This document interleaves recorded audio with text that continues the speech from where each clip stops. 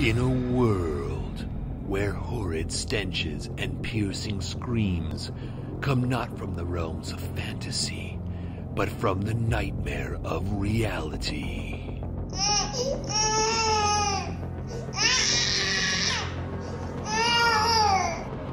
Come two heroes, bonded by love and the kind of desperation only parents can know.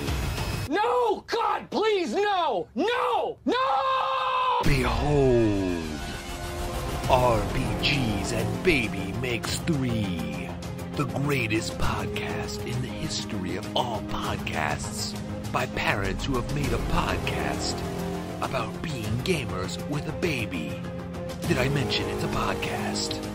Here are your hosts, Gretchen Hilmers and Rob Hessler.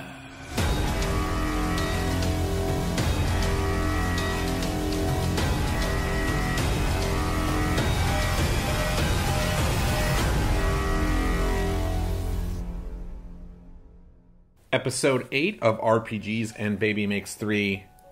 I'm Rob Hessler. I am Gretchen Hilmers. We're the hosts. Are we?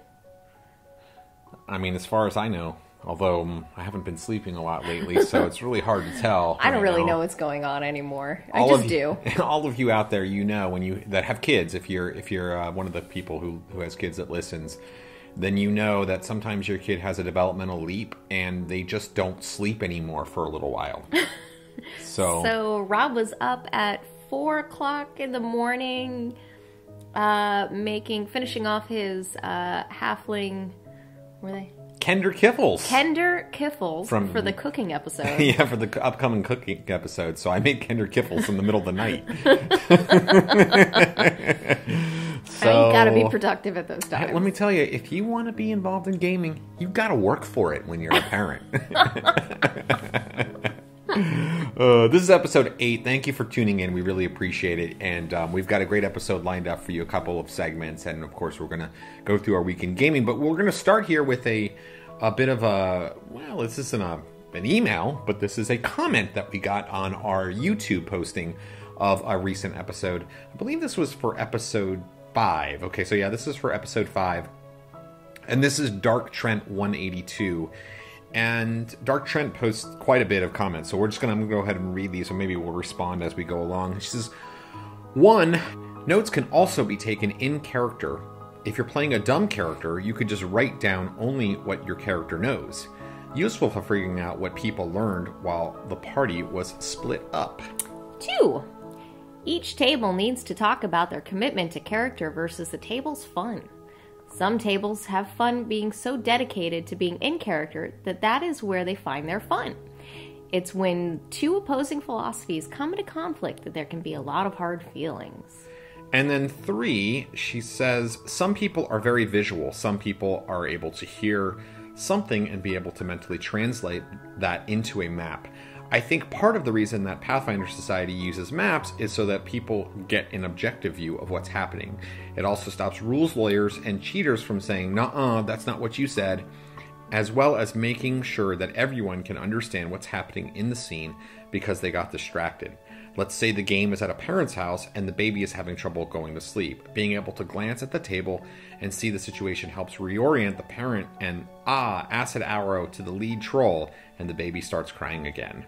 It can be metagaming because the players get a top-down view, but if you hear a description and can't grok it, visuals help. So here, I like this rules lawyer. I know.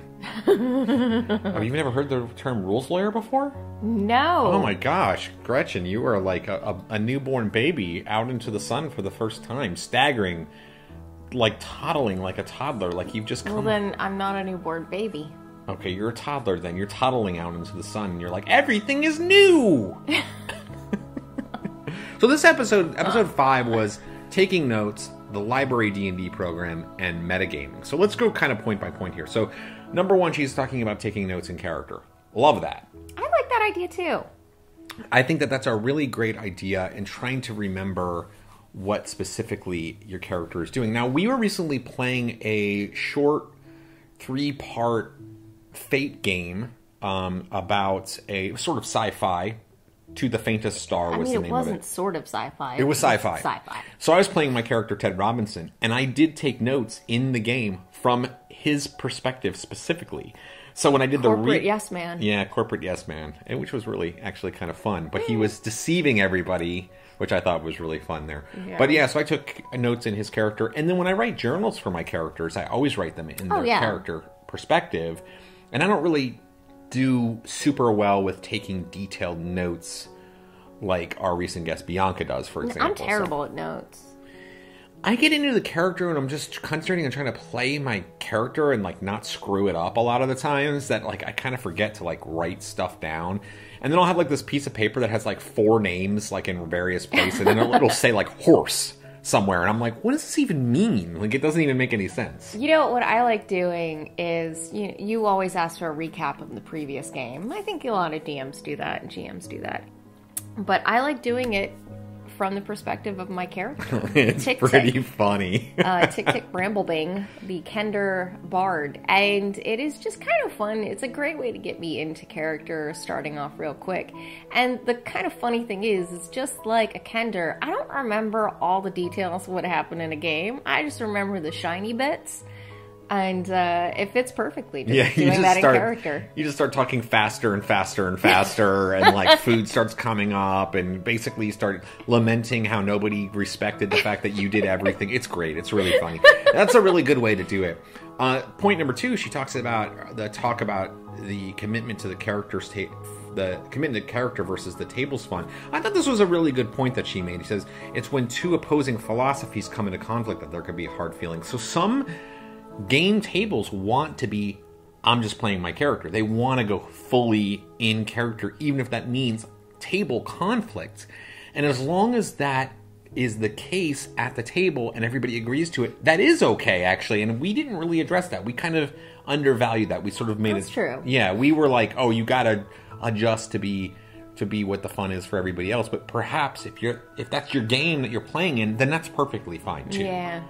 But if you're the odd person out and everyone wants to have fun out of character as well as in character, and you want to be in character, you kind of have to be a little flexible. Yeah, you either adapt or you need to find a different game, essentially. Yeah. It's kind of, you got to go with the tone. Read the room. Adapt or you're out.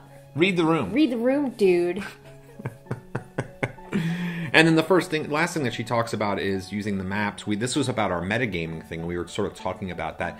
But let's not really answer that right now, because we're going to do a segment in a future episode upcoming about theater of the mind versus battle maps. And we're going to bring Amanda Plegman back in from Pathfinder Society, who loves using the battle maps, to come from that perspective. And I'm a big theater of the mind guy, so we're going to kind of have a good discussion about that, the pros and cons of each approach, and so we'll talk about that in a future episode. But thanks, Dark Trent, for commenting on the YouTube page, and you can all comment there on YouTube. We filter them, so if you're not nice, then we'll delete them. I got some spam comments that were like, "Hey, you could hook up with me if you click on this link." That. Deleted a couple of those. But of course, you can also email us at rpgsandbabymakes3@gmail.com, and we would love to read your emails and talk about your whatever you've got going on, responses to the previous episodes, or just some things that you want to bring up and you'd like us to talk about. So anyway, let's roll for initiative. They see me rolling. Some people are born lucky. Let's roll. Roll for initiative. All right, let's talk about our week in gaming, Gretch, because it's been a really good 2 weeks since our last episode. We've had a lot of really interesting games happening, including the first time we've played a GM-less game, you and I. Alice is Missing. Yeah. Wow. What an incredible game. An emotional roller coaster. Sweet glory. So, if you don't know what this game is, and we didn't really... actually, it's almost hard to know what this game is beforehand. But essentially, it's a game that you play via text messages. It's a silent game. You don't actually talk to each other during the game. There's a group text message, and then you text the other characters in the group. This is perfect for online play. Perfect, fantastic for online play. Perfectly oriented for online play. And the theme is that a woman named Alice goes missing. And you are all characters that relate to her in one way or another. Well, what did you play? I played Julia North, her secret girlfriend. I can't remember what my character's name was, but I played the secret crush. Evan? That might be right. And I was playing a character who was like a jock football star.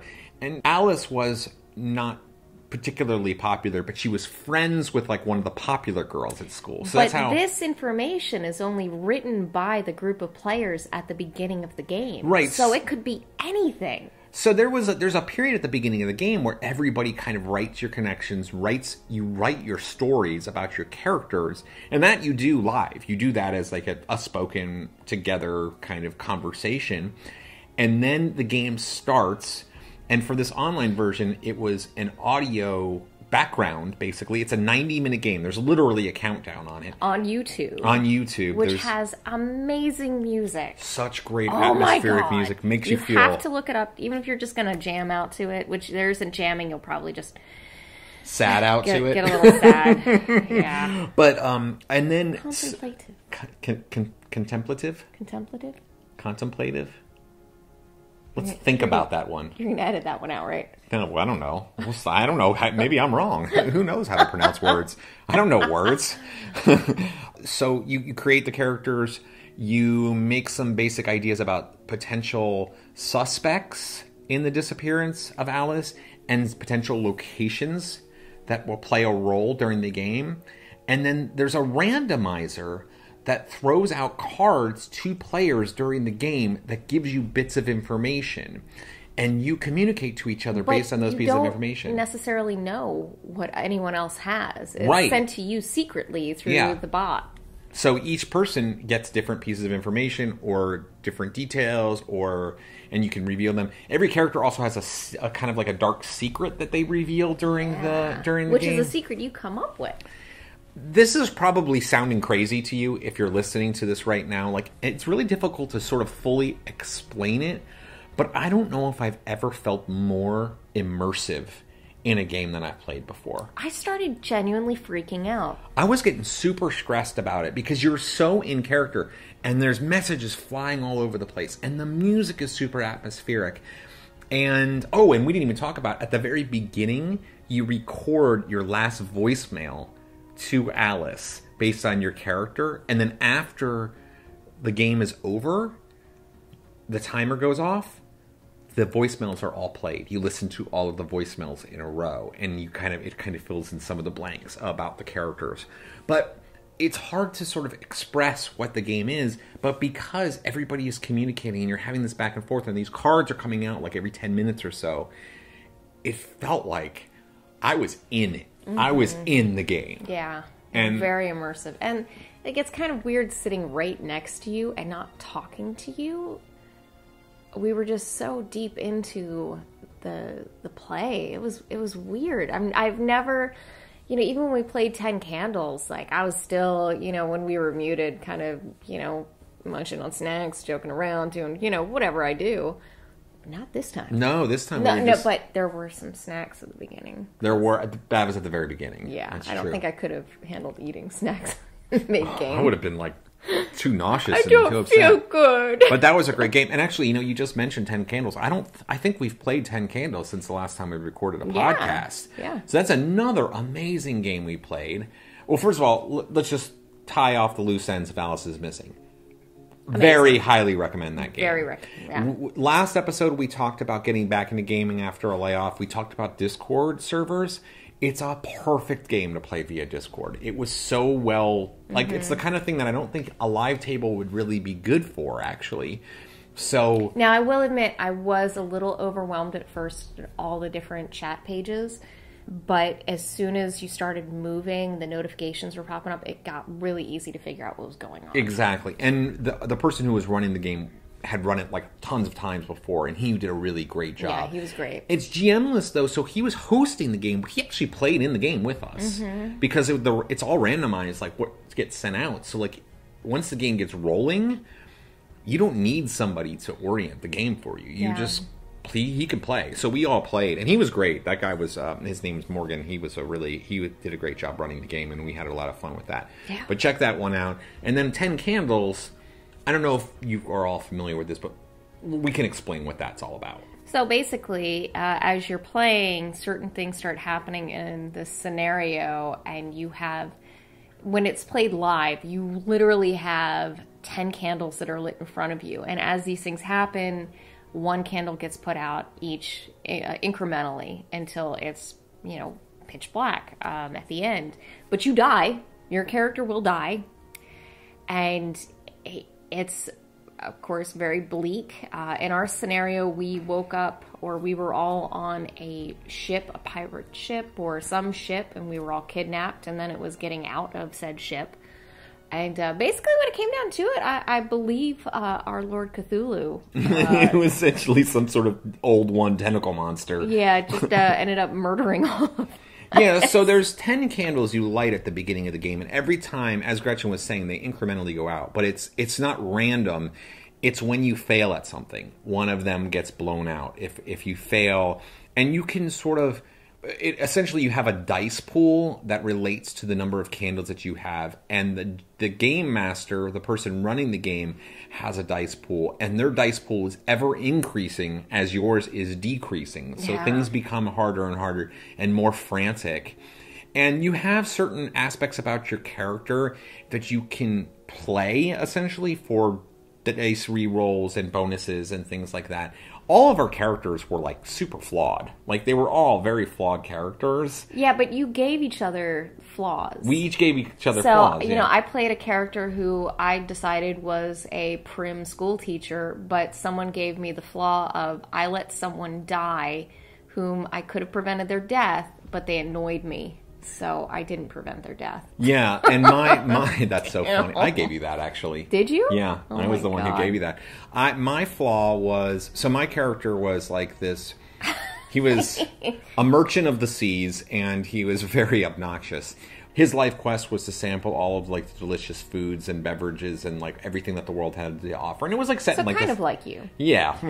It was set in the 1700s, but his secret was that he had been stealing food and hoarding it from the rest of the group, and like as you were all captives, so like everybody's starving, and like he's still hoarding and eating the food. So like the whole time, I don't know if that ever came out. I don't know if it did either. But of course, we all like went slowly mad as the game was going on, and then the candles got blown out. We were playing online, but Gretchen and I, of course, were both in the game. We were here at home, so I lit up a bunch of LED candles. Rob was okay, so we wanted to go with LED candles, but we had to mix because we had some LEDs. Some LEDs batteries were dead, so we then had to have tea lights, or not tea lights, because we didn't have a couple enough. Big candles, too. Yeah, it was pretty funny. Yes. Maybe we'll post a photo of your insistence on doing the candles. Even. But it was wasn't it cool, though? It added to it. Yeah, it was good. Okay. I'm getting a little... I feel like I'm getting personally attacked here, but anyway. But anyway. I appreciate your enthusiasm. But it was fun. That's what makes you a great dad, is your enthusiasm. I do like to do... I am enthusiastic. There's no doubt about it. But yeah, so 2 great games. 10 Candles, and I'll mention this as well, is that after we played 10 Candles and I loved it, I ended up picking up a copy of the game, and it was I ordered a physical copy and then also the PDF. And the PDF was sent literally by the creator, and he was like, "Hey, this is actually a real person, and if you have any questions, feel free to like message me." And so I was like, "Hey, I had a really great time. We played this game for the first time." And he emailed back and he's like, "I'm so glad that you enjoyed it. Just keep in touch, and I'm happy to hear like your stories about your games." I was like, "Wow, that was so cool." Like I like that. I appreciate that. That kind of hands-on. I don't know. A lot of these games are done by like normal people, like indie developers. It's not like you're reaching out to the head of Wizards of the Coast or Hasbro or something like for D&D. You're like talking to like people who are literally self-publishing out of their house, a lot of the time with these indie games. That feels familiar.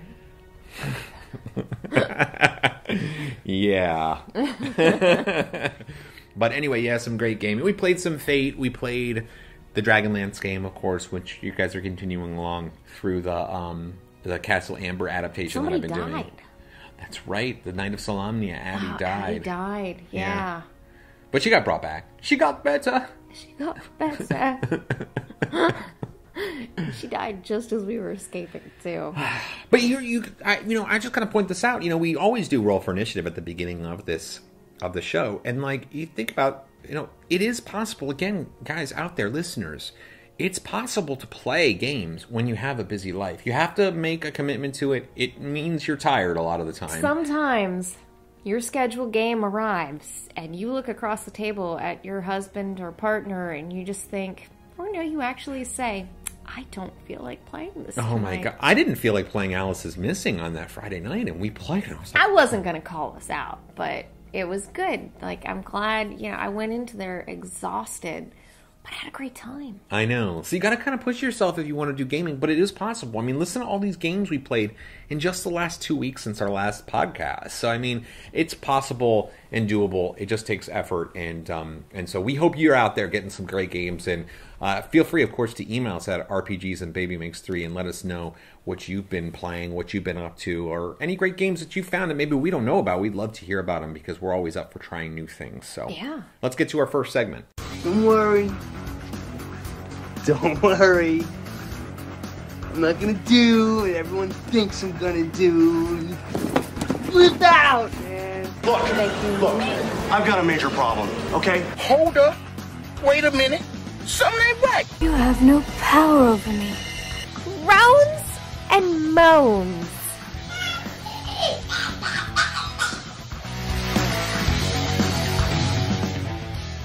All right, moans and groans. We're going to talk about something here. So I'm springing this a little bit on Gretchen. I told her that we were going to do a segment on this, but she wasn't quite sure what I was going to talk about. But I knew that if I brought this up in topic, that we would have a good conversation, and that's fudging dice. Now, so we talked about cheating before. This is a little different, and we're also going to talk about real dice versus algorithms during this conversation as well, because they're sort of related in some ways. So fudging dice, I think it really relates to DMs, GMs, altering dice rolls to influence what is happening during the game. And I'm going to tell you something right now. I have fudged dice before. Well, we haven't even, gotten into this topic very much, and already I'm like, well, it's your game. You're doing it. And what do you... I know, but so, there are purists out there who say, oh, never fudge dice. There are purists out there who don't even play with a GM screen. To each his own. I'm not gonna yuck your yum, as Amanda often will like to say.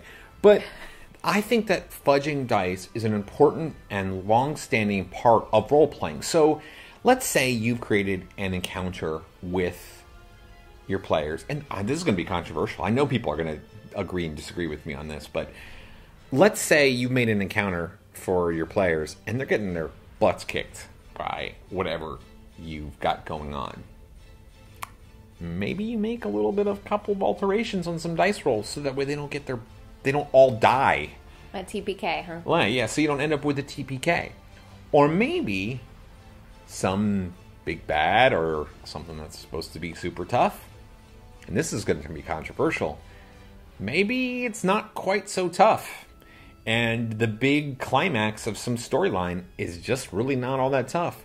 Maybe you want to beef that encounter up a little bit in mid-encounter. Do you know that I do those things? Are you aware? I think the better question is, do I care? Okay, I know you don't care because you just want to have a fun game. If you're a very kind and giving DM.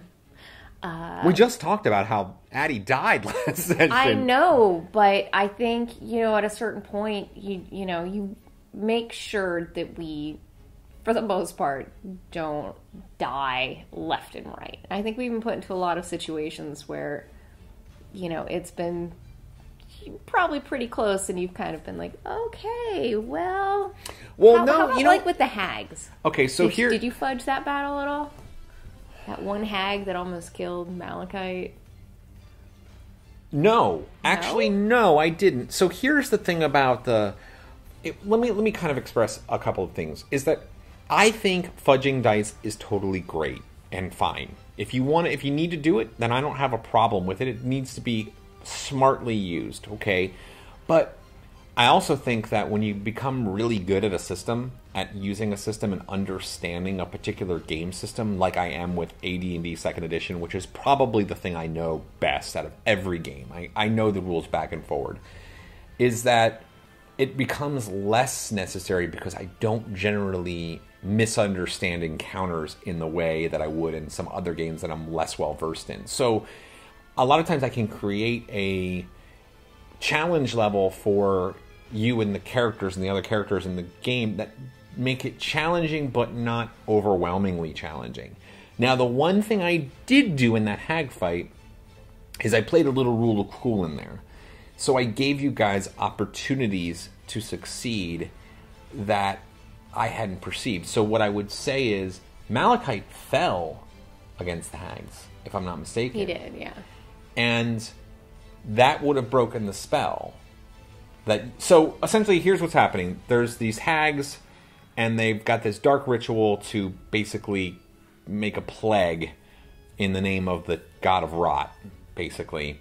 And they were going to do this big ritual to sort of expand out this plague. And the players could stop it and reconsecrate this temple for this god of healing instead. And they needed to complete this ritual without being disrupted. Oh, no, I'm not talking about that one. That was Atskael who fell during that one. And you allowed Tick to jump in to take his place. Oh, okay. No, I'm talking about the first hag fight where it almost just murdered all of us, I feel like. It's like underground? Yeah. No, I didn't fudge that one at all. Oh, God. We just made it through. Yeah. Most of us. Well, so there are different types of hags in 2nd edition D&D. I don't know about in the other editions, but there are different types of hags, and this was kind of a more brutish hag. So as hard as it was kind of like you just beat it up until it's dead. It's not really like this particular type of hag. It wasn't. They had some magical powers, but they were more like combat powers. Whereas some of the other types of hags are more like magical and can really screw you up, you know. She had some wicked claws. Yeah, she had those claws and stuff. But anyway, the point is that there are times when I think like, you know, bending the rules or making rules favor out one way or the other. It's like I always fall back on this. The game is meant to be fun. Yeah, you do. Is it more important for me to have the entire party wiped out? Because if there's a TPK, it's over. The game is over. You know, everybody makes new characters, right? Is that more important to me to be like stringently stick to the rules as written, read the dice exactly as they come out when I roll them, or maybe change up 1 or 2 dice rolls here or there, very rarely, to ensure that an encounter that I misjudged, I, as the DM, misjudged, I made a mistake on, in order for the characters survive so the story can continue. Because let me tell you something, I want to know what's going to happen with Tick Tick Bramblebing. I want to know what's going to happen with Addie Pennington. I want to know what's going to happen with Melanor Brightgleam. And I want to know what's going to happen with Malachite. I don't want to know what's going to happen with random unmade character yet. You guys I'll tell you what's going to happen with Tick Tick. He's going to get a giant hamster. It's going to die. Eat all this. No! He's a horrible person. Gretchen's Roll20 name is All of My Mounts Die. Because you kill them all. But you know what I mean? It's like I don't. It's such a rare thing. You got to be very careful about how you use fudging dice. But at the same time, it's like characters are still dying. I mean, like Addie died, Malachite's died twice, Tick Tick has been turned to stone, Melanora almost died. Opening a book, and she's almost died a couple of times. Adskael is dead and gone. Skamus is dead and gone. Characters die in the game, so it's deadly.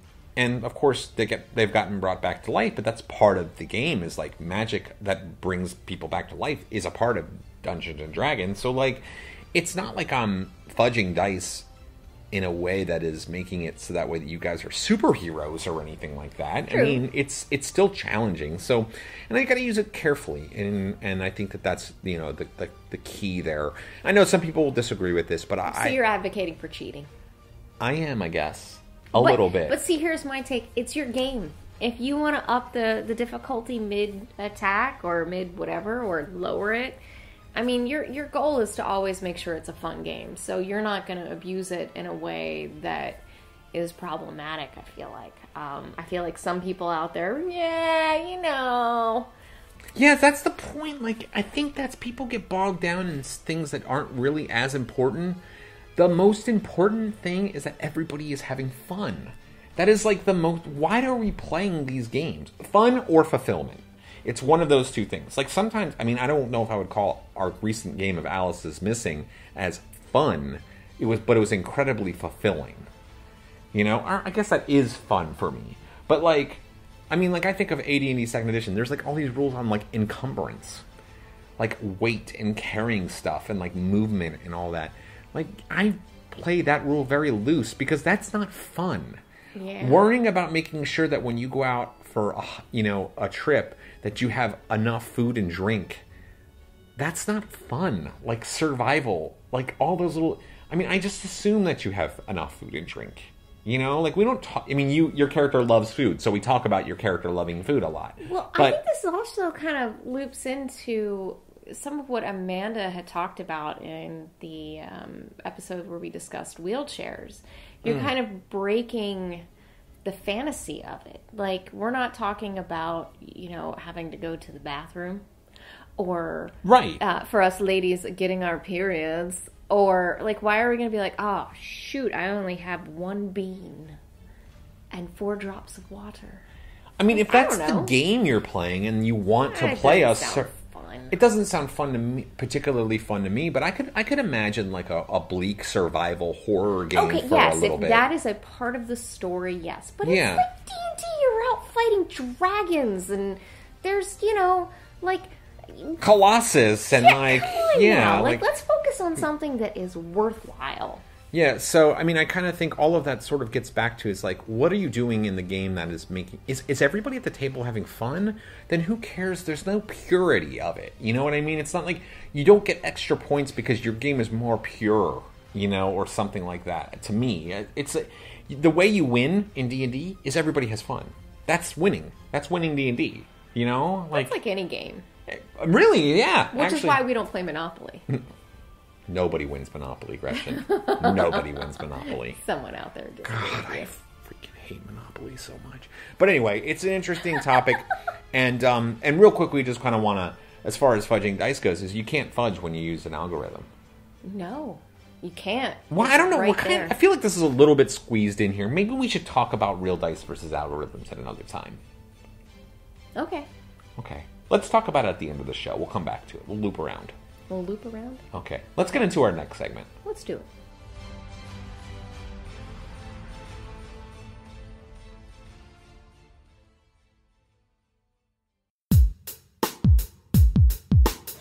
Hey, what's going on?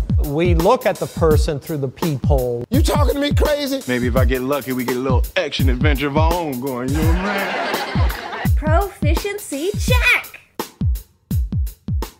Proficiency check. We want to talk about something that we think is really interesting, and it's something that Gretchen and I just recently found out about, really, and that's lines, veils, and X cards. Now, this is something that is really prevalent, I think, in the online community, but I think it's also really good for in-person games as well. In particularly if you're playing with strangers. And so... Let's describe what this means here. So, do you want to take this one? Or okay, so a line is a line which you do not cross. So let's say one that comes up a lot that I've noticed is sexual assault. Mm-hmm. A game will not mention sexual assault at all. It does not come up. That must be respected by all players and the person running the game. And not even alluded to. It is completely outside of the game. If there is a line drawn on sexual assault will not be mentioned in the game. Right. Whatsoever. Period. And that one comes up a lot. And one in it, that usually comes up before we can even say anything, so we don't even have to ask about that. One that we mention all the time is violence against children. But we don't draw a line on that one. So that's the second part of this, and that's veils. So veils are it's something that can be mentioned. It can happen off screen. It can fade to black. It can happen, but it's something that doesn't get described in graphic detail or doesn't happen in the main setting. So like you mentioned, we do not want violence against children as being a feature part of our game. But let's say we're playing a game and we are tracking someone who has hurt children. Right. That would be the extent to which it might be mentioned. Like, oh, he's known to be a child murderer. Period. That's it. But you're not, like, describing all of that stuff. You're not, like, exactly what he did or how that all worked out. You just move on. And that's the veil. And then finally, an X card is something that you can play in-game that says while something is happening, like literally a discussion about a topic or something is happening in-game, and you can play an X card. And this can be in the digital world, there's literally a card that has an X on it, and it's a virtual card you play in the middle of the game, and the game master, when you're agreeing upon an X card, will retcon the game back to before that thing started happening and change the story. So, one thing that I think of with an X card is you've mentioned that you were playing in a game at one point where this character just started brutally torturing an NPC. Yes, that's right. For no reason, really. And it was really hard. That personally upset me. And I don't like torture. I would say torture is a veil for me. Like in general, in games, like I don't want on-screen torture. Like I think maybe light, like if it was, the kind of thing like in Supernatural, where they're tied to a chair and they get punched. Tell me what you know, that kind of thing. But like real torture, like I don't want any of that in my games. Yeah. And yeah, that made me personally feel uncomfortable. So that would have been an area where I would have thrown down an X card. So lines, veils, and X cards are things. Lines and veils are decided before the game, but they can also be added at any time. If a game agrees to lines and veils and X cards, then you discuss them before the game. A lot of times game masters will say, send them to me privately, what your lines and veils are, and I'll put them out there. And for the most part, we've played in pretty trusting groups, so we just talk about them. Like, it's no issue. We just sort of talk about them at the beginning of the game. We always mention our veil of violence towards children. Thankfully, everyone on, at least at the Discord server that we've been lurking on, everyone, I don't know, there's just a vibe that hasn't been... It's not a creepy, weird vibe. Yeah. At least with the games that we've been playing. Yeah, I almost feel like you wouldn't even need to make those stipulations. I don't feel like those people, for the most part, those wouldn't even come up. Yeah. I kind of sort of feel like... But you just never know. So I think it's good to get it out there, have it out in the open, so there's no question. And I also think when you agree to play a game with that, you have to understand that could come up at some point that someone throws down an X card, and you have committed yourself to this game, and the rules were agreed upon before starting. So you don't really have room to argue. You just, okay... That's it. This is offending someone. There is no argument. You just go back and you just do it again. Any lines, veils, or X cards, the sort of the etiquette regarding those is you do not argue over what those are. And anybody has any of those, that is sacred in that way. Now, we hadn't heard about this previous to this. Had you? I mean, I've only really heard about this in the last several months, and I know it's a big thing now. Now I kind of notice it everywhere because, because it's like one of those things, like once you see it, it's like all of a sudden you start seeing it everywhere. Yeah, like I understand what some of these posts are, maybe. I don't know. And this is a newer thing. I think that when we were younger and growing up in gaming, they didn't... When we were kids, they didn't have any... Get off my lawn! Get this X card out of my driveway. But we didn't have these things. But actually, I kind of think that this is pretty good. Now, you probably don't need this for your home gaming group. If we had our group that we play Dragonlance with over here at our house, we know how to read the room. And maybe you're playing with people that you know how to read the room. But this is kind of better safe than sorry. Yeah. And if you're playing with people you don't know really well, that aren't close friends, if you're playing in a tournament circumstance, for example, you're playing online, you're in a Discord group, you're playing in a group maybe you found on Roll20 or Fantasy Grounds or something, I think this is almost like a critical component. Now that I know about it, I'm like, every game, it's not a bad idea, because I never really thought about it, but yeah, that torture scene really did bother me. And if there was if I was playing a game and there was no mechanism for me to not allow graphic description of child torture, I wouldn't want to play in that game, and I would feel very uncomfortable. And I'm not like a snowflake. I just have a child, and it becomes real for me. I don't want that in my life. Well, I think one of the things that make you such a good GM is the fact that your imagination is so vivid. And I can't even get you to watch horror movies with me unless they're funny. Yeah. But I think that's, I don't know. I can't really watch horror movies now. But I don't mind a bleak story. We played Alice is Missing, and that got pretty dark and suspenseful and scary too. But so it's not like I can't play those. But I think that laying down some of that, I think it's a really good mechanism, and you can set expectations too. So that doesn't mean that you just have to accept that. If you could also make a game, let's say you were running a game online, and I've seen people do this. They'll be like, this game contains blank, blank, blank. If you can't handle that, then this game is not the game for you. So and you I think can that's a good way to put it out. Right. Yeah. So if you're playing a game where, I don't know, where the villain does things that are pretty horrible, and without the villain doing those things that are horrible, it doesn't make any sense anymore, then it's not a game for people who can't handle those horrible things happening. Don't show up to the game and expect the game to change if you've been notified of these things ahead of time. If you've been notified ahead of time. So I think that's also the responsibility of the game master to set expectations that certain things are going to exist before people sign up to play it. And then those lines and veils have to be respected, and the X card has to be respected. So I think this is something that I'm definitely going to be incorporating into all of my online games. I don't know if the in-person games maybe so much, unless we're trying out some games that have more mature adult themes, or new people, or if new people are around. Yeah. But I like it. I mean, I think it's a really good resource, and I'm glad it exists. I mean, I think it seems kind of almost long overdue, to be honest with you. Yeah.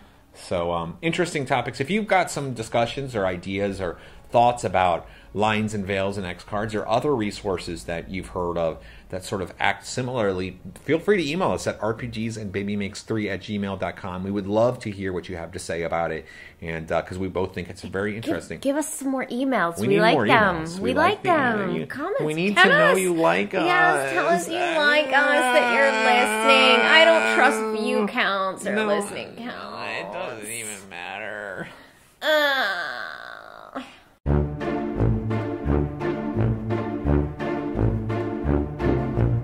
What's in here?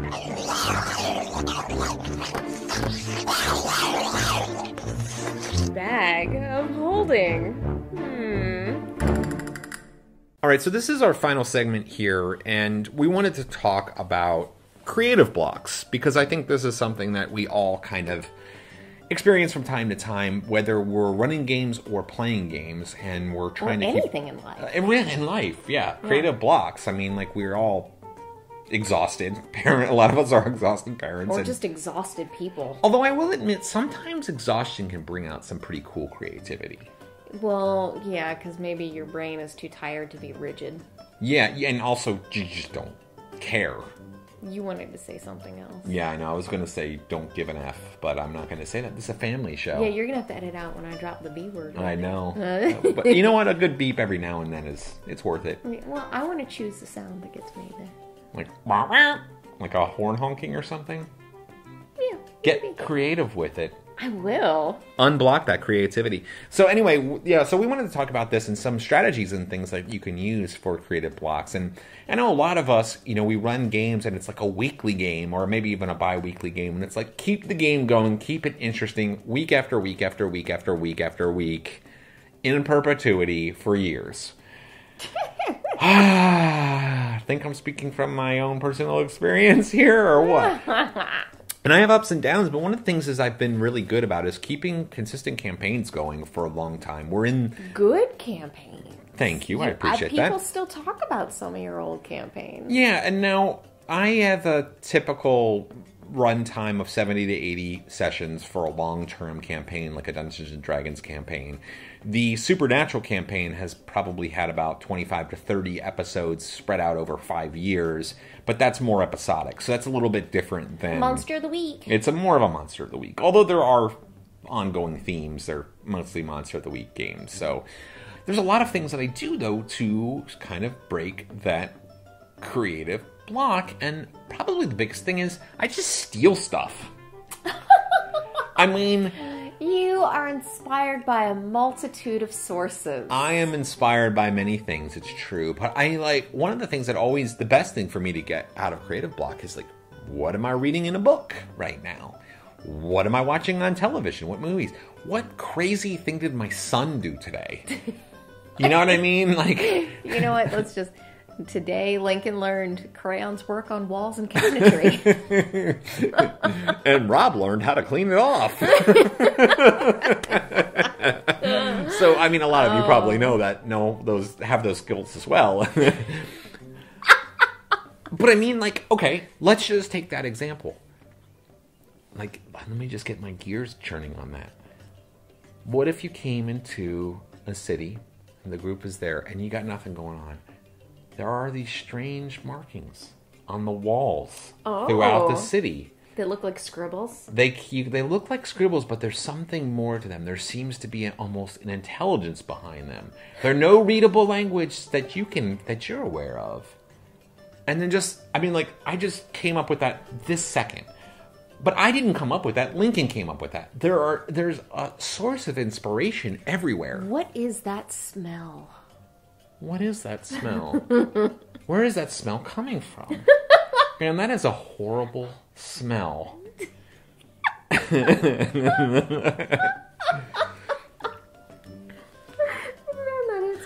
Or I'm okay, so we're sitting in this room right now, and in this room is a container of cat toys, right? Yes, and sitting in front of the cat toys is a cat toy that's filled with catnip, and it is a giant carrot. Okay? There's a food vendor that all of their fruits and vegetables are enormous. This year, for the spring harvest, for some reason that they don't even understand, all of their fruits and vegetables grew giants. Why did this happen? Maybe there's other things that have happened, or maybe they've grown giant, but the other nearby farms have grown fallow. Why is that? Stories are gonna... I have one.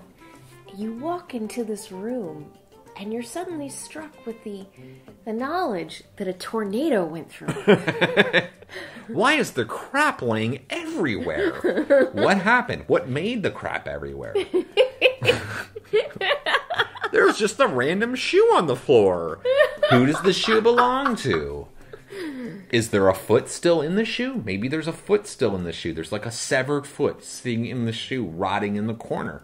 What happened there? There's stories that everywhere, if you just look around, and that's where I get my inspiration, is it's oftentimes, I mean, I guess I'm kind of coming up with my own stories in relation to all of those things, but there's everywhere around, there are stories that you can just grab from. But I would also recommend there are actually some pretty great resources. There's I'm totally forgetting what the resource is here, but it's where you can search for 100 something. So the group found in the last adventure that I was running for my D&D game, the group was in a Hydra's lair, and it was kind of moist, very moist in the lair. And there are people out there shuddering, and I know you did that on purpose. So moist.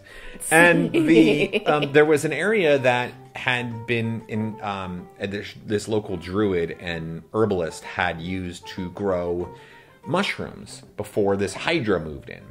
So anyway, one of the characters ended up going in and grabbing a bunch of the mushrooms. So I didn't know what was in there as far as the mushrooms. I didn't lay it all out. And by the way, DMs, don't lay it all out beforehand. Who cares? That's so just lazy dungeon master. The lazy dungeon master. What a circumstantial thing. But anyway, I literally looked up Dungeons and Dragons mushrooms chart, and I found a list of 100 mushroom types randomly. And things that they do. And they have little minor special abilities. It was for 5th edition, so I had to alter them slightly to fit into 2nd edition, but just barely. I had the player who found them literally roll 5 times to decide what the 5 mushrooms were going to be. I randomly pulled them off the table, and I gave these mushrooms out. Now, these mushrooms have interesting powers. Those powers now have a story. They have an interesting little element that maybe a character is interested in it. There's little things like that. They're all over. There's these resources or these... Which reminds me of the broom that Melanora now has that she uses all the time. She does use the broom all the time. It's this flying broom, and Rob just randomly rolled for, I guess, loot. Yeah, so I randomize loot a lot of the time because I kind of think... It's not always randomized, but I think that it's fun to randomize loot to see what happens. Now, you want to be careful, too. You don't want to give characters things that are too powerful, and you want to make sure that characters get some stuff that they can use, too. So, like, if... you're constantly rolling randomly and you're not getting a cool weapon for the fighter in your group, then maybe you need to just alter what that weapon is that you rolled and to be something they can use. But it's also basically letting something be creative for you. Yeah. If you can't figure out what the loot is going to be, we'll find a random loot generator. So, random encounters. The AD&D 2nd edition Forgotten Realms Adventures hardcover, in the back of it has a list of gem types. So whenever I roll gems for loot, I randomly roll from the gem generator that's in the back of the Forgotten Realms Adventures book. It describes what the gems are and their value, but some of them have special properties and interesting features, and some of them can do stuff, and there's spell components and things like that. It just adds another potential possibility, because people might be like, ooh, maybe I could use that, or I could do... Or you guys found randomly a random encounter. You ended up finding this big hunk of blue adamantite in a chest, which is a metal, and it was unforged metal. And it was a random kind of encounter, a random find. And later in the week, I had the player who was the knight in our game, Bianca, who was on our podcast a couple of episodes ago, was so excited about it. She's like, I can't wait to use this. And then she ended up sending me some other stuff, like a scabbard. She gets into it, it gets the players into it, and then the players are creative for you. Mm-hmm. So like you said, I love that term you just used. You're letting it be creative for you. So you don't even have to do the mental work. The tables do the work for you, and then you can just kind of go off on that. And again, I mentioned the Lazy Dungeon Master. What a great way to come up with scenarios and ideas and stuff like that. But you have a particularly interesting sort of personal artifact, family artifact, that is a spark for creativity. Talk about that. So it's this little box that my dad, I don't know if he gave it to me or let me borrow it, and it's just been, 20 years since that happened. But it's this box of cards that are prompts, and it was created by Brian Eno, and it's called Oblique Strategies. And each card has just some random little prompt, and it is meant to help break a creative block, and so that you can, take whatever these sayings are and kind of go off from them, which is really nice. So, there are things out there that exist to help you overcome the blocks. And I think, especially for people who are just really tired, and that includes parents or just anyone else who's out there hustling, because that's what we got to do. Working 2 jobs, or just in college and also working, or whatever you're doing. Don't feel intimidated because you don't feel like you can come up with these ideas. You can use all of these things that are available to you to come up with these ideas for you, to help you, to aid you. So don't feel like, okay, well, I don't want to do this because it's just going to be too much for me. Well, you know what? There are some cheats for it. So give it a try. See if these cheats work for you. See if the random encounters deck that you have so many decks. What are some of the decks that you have? So I have a wilderness encounters deck. I have a fumbled searches deck, which is, I haven't even used that yet, but I cannot wait to start using that one. Effective deck. Sounds like. But they're really fun. Okay. I have all these random tables and stuff like that. Yeah, I mean, the decks are really great because it's you can combine little features and So the game before last, your Dragonlance game, we had 2 random encounters. One was we found a burned down sign. Well, there was really 3 because you found the adamantite hunk Okay, so there's that. And then you found the burned out sign, which was still smoldering. Yeah. And then we stumbled upon a family of Ettins. Right, two-headed giants, basically, that were setting up an ambush. Which was so much fun. Everybody enjoyed it. Everybody loved it. It was all so random. basically what happened was Tick Tick knows giant language, and he can be invisible, and he can do audible glamour. So he went and pretended to be one of the siblings, and spoke in giant to the other sibling, and incited rage. Basically incited a family fight. It was great. A family fist fight, and then the group just quietly snuck by. It was so much fun. That was really fun. Much it was a really interesting solution to the encounter, but that was all random.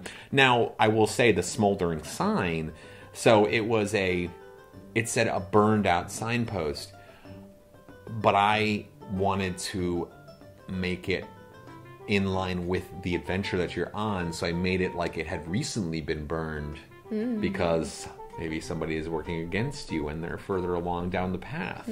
So I kind of put that in there. I just sort of snuck that little detail in there. And I like to do that kind of thing too. And one of the things too is that, we think of a creative block as being like a block. It's a place that stops us. But one of the things that's good about a creative block is it means you can get out of a rut. You might have been stuck in a storyline or doing the same thing over and over again.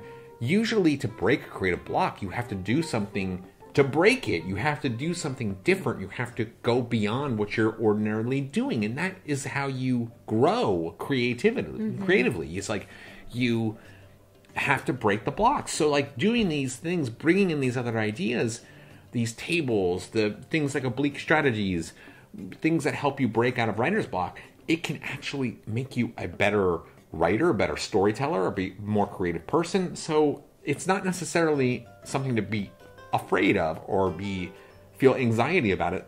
Live it. Feel it. Take it all in. Take in the creative block. Let it happen. Take it in. But really, yes, exactly. Use it. It's a part of the process. And I don't talk about this, but I'm literally a professional writer. And oftentimes I'll have an article or something that I'm writing, and I'm like, what am I going to do? What am I going to do here? What am I going to do? Well, you always start with one thing. What's that? Try to insert a dad joke. If I can insert a dad joke. I do. I actually put a lot of little puns and stuff in my writing. But yeah, anyway, tell us your stories. This is a really great topic. This is a topic. Yeah, how do you break your creative blocks? Yeah. What are things that help you mold your adventures? Yeah, what are the resources that you use, and send them to us. Let us know, because we'll be happy to share them with the rest of our listeners, because I know, and I'll take them myself, because like I said, I love to steal stuff.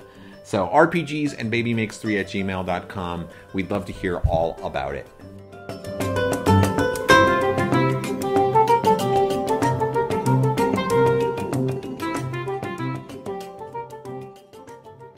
Well, we've come to the end of another episode of RPGs and Baby Makes 3, and I don't know why I've decided to start using this accent right here at the end. As promised, though, let's talk about real dice versus algorithms. This is a funny little thing. So if you played online at all, you probably had the opportunity to use algorithms for rolling dice rolling programs. And a lot of times, we kind of have to use them, or you're sort of rolling and nobody can see you roll, and there's some issues there with certain people. I hate algorithms, and so I use them all the time. Huh? I hate rolling with algorithms. I would much prefer to roll dice, but when I play online, I almost always use algorithms because I hate them. I'm so counter. Is that why you married me? No, that's horrible. No. You drive me crazy, so I married you and decided to have a baby with you. Let's stick together forever. I must be miserable.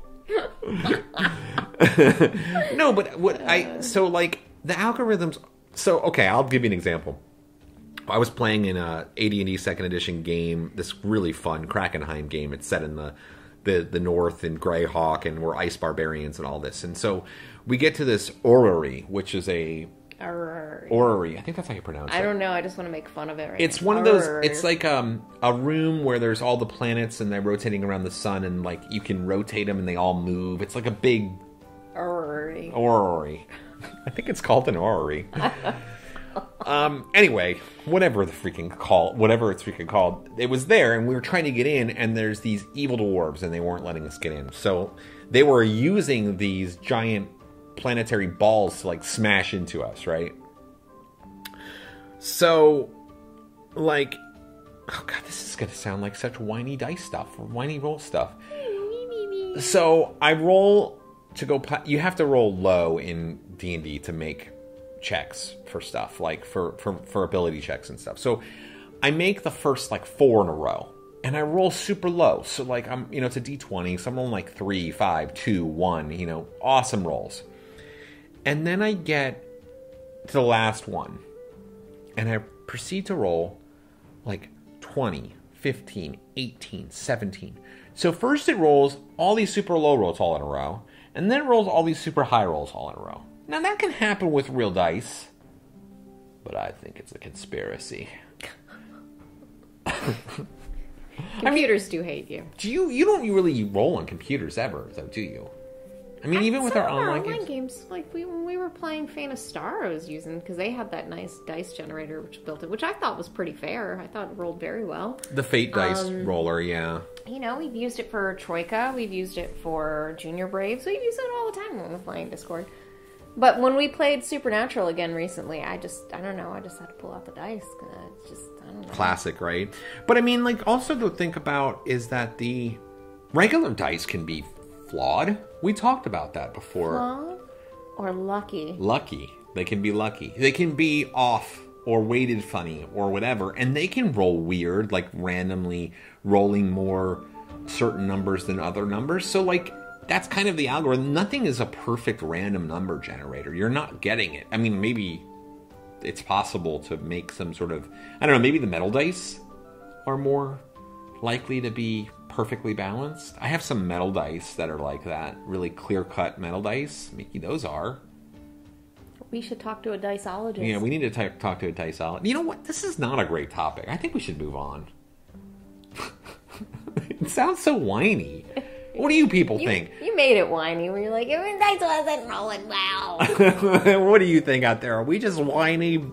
We am I. You should speak for yourself. Is Gretchen really whiny and annoying? Is that why I married her?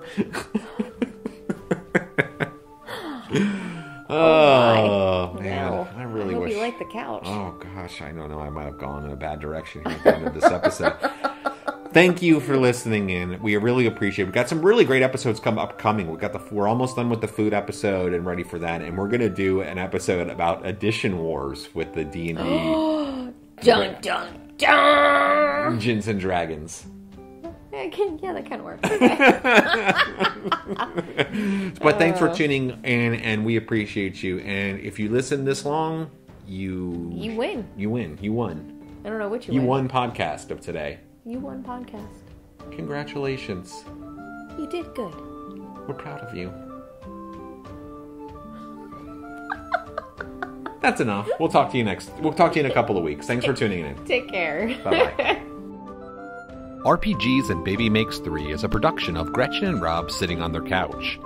Email the show at rpgsandbabymakes3@gmail.com. You can find more episodes on Podbean, Spotify, and iTunes, as well as on our free Patreon page at patreon.com/RPGs and Baby Makes 3.